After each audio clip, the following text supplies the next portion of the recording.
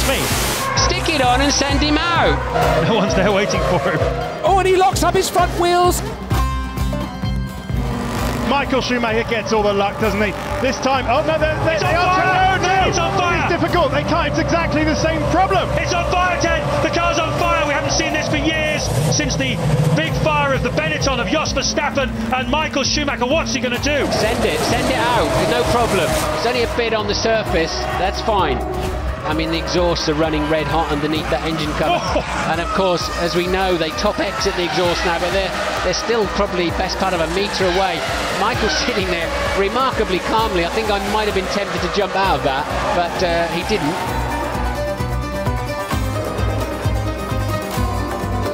And what's this then? This is tyres that are not ready to go on.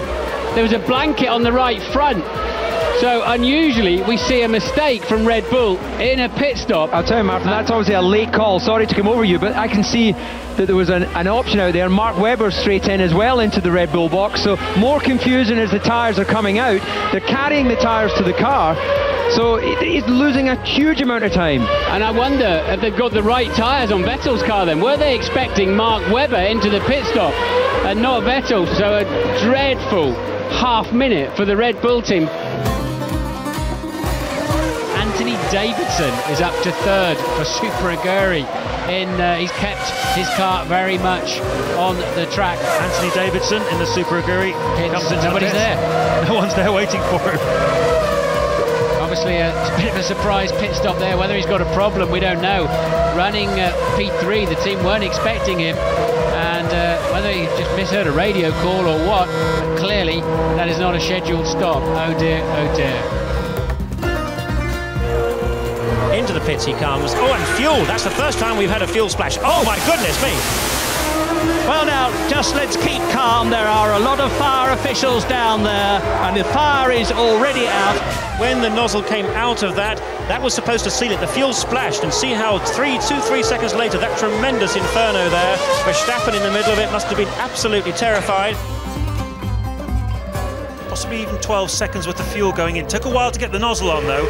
Slightly delayed start to the refueling process. The tyre men are already. It only takes 3 seconds to put the tyres on. And they've got a problem with the fuel hose.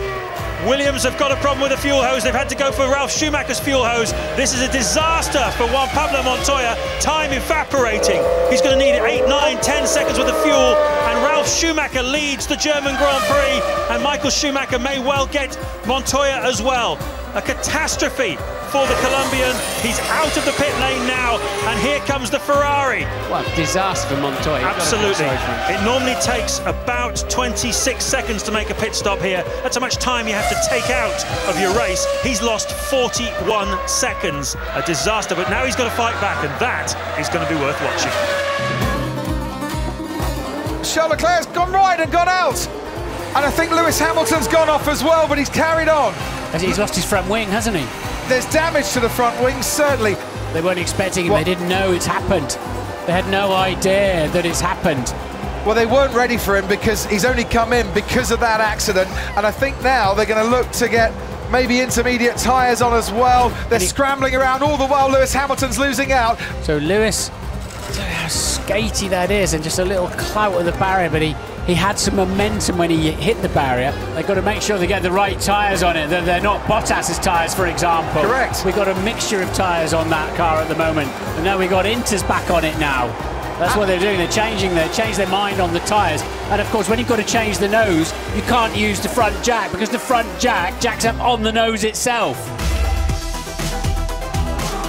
Oh, we got the fuel hose on Kovalainen's car. Oh, there was a fire in the pit lane as well. Kovalainen's car, he was trying to leave too quickly. They get ahead of Raikkonen.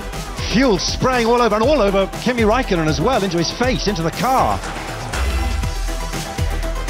And this is Mansell coming into the pits now. The leader coming into the pits, storming in very quickly. He's really rushing into the pits. Past the McLaren mechanics. Oh, and he locks up his front wheels. He almost runs down the Ferrari mechanics. That's gone all wrong.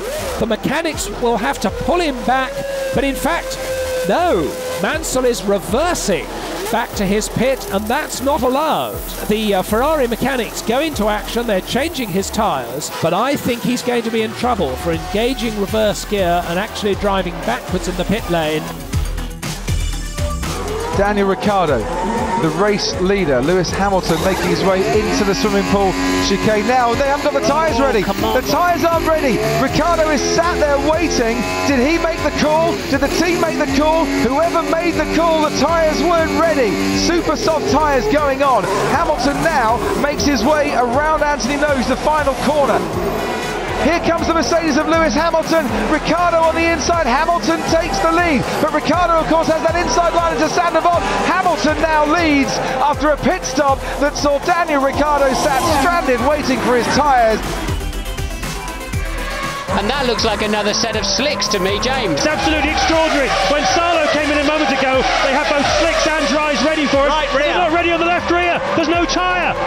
Right rear, I beg your pardon, there's no tyre here. I've never seen anything like it. There's no tyre to put on. Oh, I thought we had one when the race started, he's saying. Well, this is ludicrous. This is now they're going to have a committee meeting about it. Stick it on and send him out. A major misorganisation problem there. Trulli pits from third. Toyota have had a strong start to the season, and a quick stop could get Jarno out ahead of his teammate. But there's a problem with the fuel rig. The rig got stuck, some fuel escaped and ignited on contact with the car.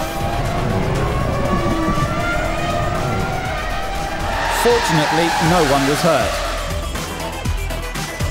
We got one Ferrari in the pit then, and Michael Schumacher is having to wait to see Barrichello serviced first. Michael Schumacher is parked up line astern behind the Ferrari of Barrichello. Now they're fitting the Bridgestone monsoon tyres, I should think. What on earth's going on down at Ferrari, James? They still haven't got any tyres on Barrichello's car. This looks like we had back in Nürburgring a year or so back, where they just do not appear to have any tyres ready. Out of the pits after 1 minute and 12 seconds goes Rubens Barrichello. One of my cliches is anything can happen in Formula One, and it usually does, but I wouldn't have expected this. This is George Russell coming in behind the safety car for his first stop, and there's lots very long. Yeah, the crew having to adjust. Lots of tyres hanging around there. The call was obviously made late. It's a 2.2 mile circuit. Oh, some horrible confusion going on there, isn't there? And then I think now they've realised that there is a problem, and they might have sent Valtteri back out on the same tyres. Someone's come out from the garage saying, no, can't put those tyres on. You've just got to send him out with what he had on before. You're right, they put the same ones back on. Because that was the lesser of two evils, otherwise he's going out with a mixed up tyre set as well. Yeah, I think the guy on the left front can probably see that they've got George Russell GR on them rather than VB or something. All the while, those brakes getting very, very hot indeed. So this is so un-Mercedes-like, isn't it? Bruni makes his pit stop, but fuel escapes when the hose is removed, and this is the result. The immediate response of the mechanics ensures the flames are put out in seconds. Bruni gets out, he's safe, but he has inhaled some of the fumes and is struggling for breath. The team have had a lucky escape.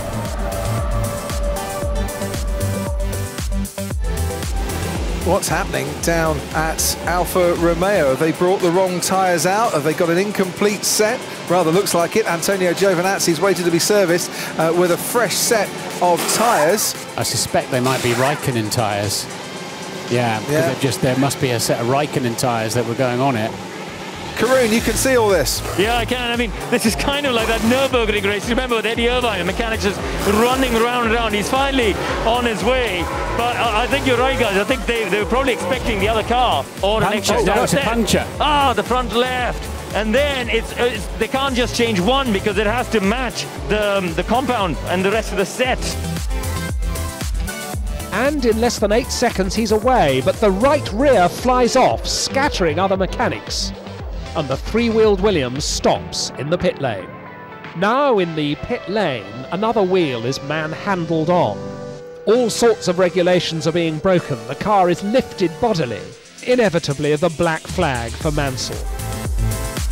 A problem with the right rear wheel nut released Rosberg's tyre into the crowded pit lane.